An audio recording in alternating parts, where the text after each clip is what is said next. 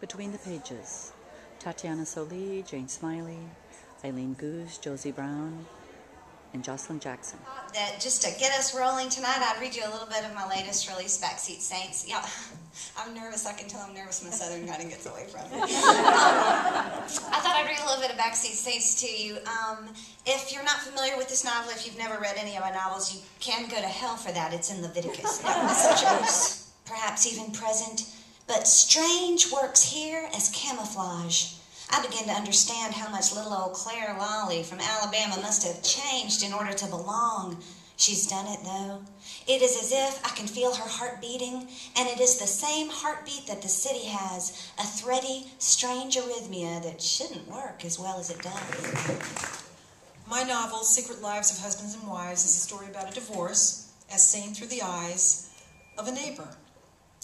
Dee Dee and Harry Wilder are their town's perfect couple, until Dee Dee decides she's walking out on Harry and their two children, Jake, who's 13, and Temple, who's 5. Game face.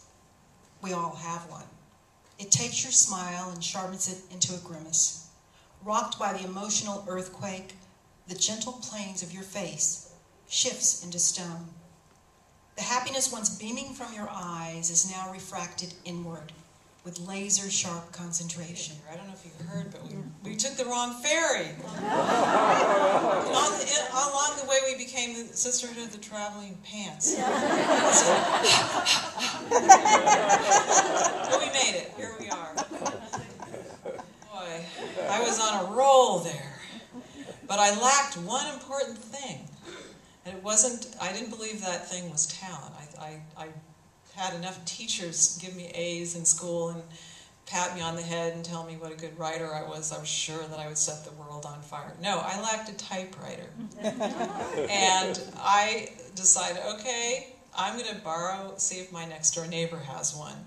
Now, I had never met this man.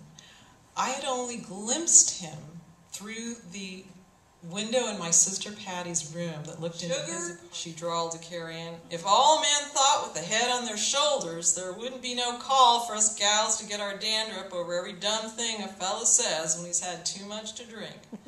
I won't take responsibility for the North. Anyway, my novel is set in Vietnam, and it's about a beginner photojournalist who wants to drops out of college and goes to the war before it ends because she thinks it's going to end too fast, and she ends up spending 10 years of her life there. So I'm going to read a short passage where she's already been there for about 5 years, and she knows that she needs to leave, and her assistant Lynn, who's a Vietnamese assistant and a photographer, he asks her before she leaves, what did she want to see? And she said the holy grail for all the photojournalists was to actually see the North Vietnamese and to photograph the Ho Chi Minh Trail, proving the whole thing had not been a dream. What had happened, what Margaret should have remembered, was that her brother Lawrence, who would have been 13 then, had left the house with her one day and taken her to a public hanging. No one had stopped him because Lavinia was giving birth to Elizabeth, and her father, famous all over town as Dr. Mayfield. Margaret thought of him as Dr. Mayfield too, he was that imposing, was attending the birth. Margaret stared at her. The lady smiled. Margaret thought that she had never seen anything as beautiful as that dress in her life, which at the time seemed rather long. This is the 13th novel, and there's a couple of other books. So if it's the 13th novel, then I've had 14 ideas. And one of them didn't work out. Every once in a while I get a little, people objecting to the sex scenes, and the best comment I ever got was from a 90-year-old woman who came up to me at a signing and said, "If I can't do it, I want to read about it." There's probably two answers to that. The first is coming over on the ferry, it became pretty obvious to me that you guys live in a place of a very specific and particular beauty. No place else looks like it looked when I went over, and all these dark trees coming out of the mist, and northern Alabama has its own particular and spectacular, specific beauty.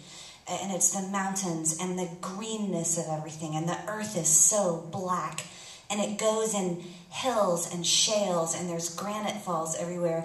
And I look at that landscape, and on the surface level, I see about 100 places to hide a body everywhere I look. And on a more serious level, that soil is so fertile and so blood-soaked in the history of this. Our bookseller tonight, who has been our biggest cheerleader in this event. So thank you, Suzanne. Bainbridge Performing Arts, Between the Pages. Tatjana Soli, Josie Brown, James Smiley, Eileen Goudge, and Joshilyn Jackson.